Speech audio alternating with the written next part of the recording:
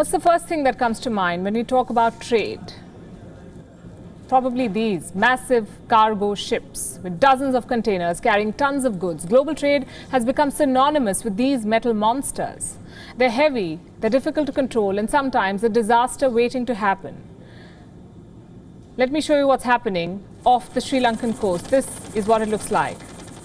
That half-sunken ship is MV Express Pearl, and all that's left is a hunk of metal in fact, surrounded by thick black smoke. For the past 6 days, this ship was burning non-stop. The Indian and Sri Lankan Navy have been working round the clock to douse this fire. The good news is they have succeeded. The fire is out, but a lot of questions remain. How did this fire start? Was this accident avoidable? And what does it say about the world's love affair with containers? Let's start by track. Left India's Hazira port on the 15th of May. The course was set to Singapore, which meant sailing around Sri Lanka. What was the ship carrying? Chemicals and cosmetics, including 25 tons of nitric acid.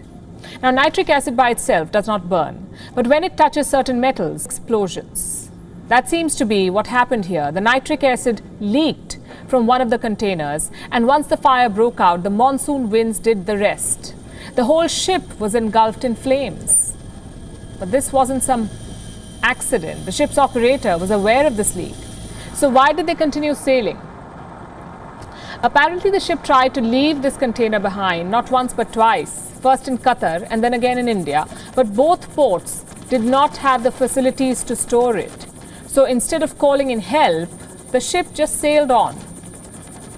Can we then call this an accident? An accident happens through no fault of your own. This is negligence. Criminal negligence, some would say. For a good part of the last 6 days, it looked like the ship will sink. Sri Lanka was preparing for an environmental disaster. A long list of things could have gone wrong. An oil spill, another acid leak into the ocean. Thankfully, the fire was doused. But we still don't know how stable the ship is. It is apparently tilted to its right, and a handful of containers have already slipped into the sea. Controlling this blaze was not easy. Dozens of tugboats and helicopters were deployed. The Indian Navy sent 3 ships, 1 tugboat and a Dornier aircraft. Even then, it took 6 whole days to douse this fire.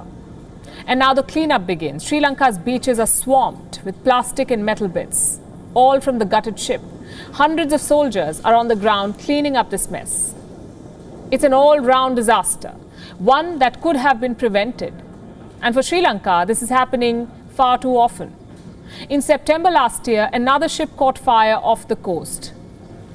The MT New Diamond. It took 7 days to control that blaze. Chances are this accident will follow the same template. The MT New Diamond's captain paid $65,000 in fine. The ship's owner was charged $2.4 million. A similar complaint has been lodged against this ship's captain. So there is legal precedent for what is happening. But these fines cannot reverse the impact on ecology, the long-term effects on fishing or tourism, which is why we need to re-examine cargo trade. Too many ships are making headlines. Some of them are stuck in the Suez Canal. Others are exploding off port cities. The sheer number of these containers sailing around the world is mind-boggling. And the fact is, we do not have the infrastructure to support this. Do you remember what happened in Beirut last year? There was a massive explosion at the city port. Again, same reason, no infrastructure to support the expanding trade. So when countries talk about trade, we discuss making this trade safer too. Captains and crew need more scrutiny. Negligence must be a criminal offense because the world was lucky this time. The next disaster may be unstoppable.